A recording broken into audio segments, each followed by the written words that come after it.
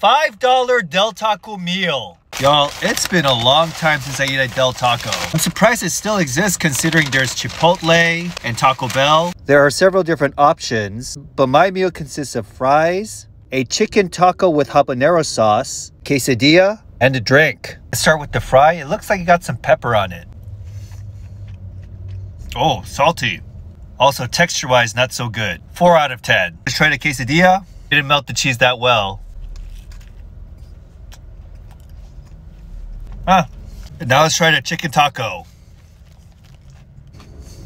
It's essentially a chicken tender in tortilla. The sauce is decent and the chicken has decent crunch. 5.9 out of 10. So now the question is this meal undervalued or overvalued? I'm gonna say this is properly valued. Would I get this again? Yeah!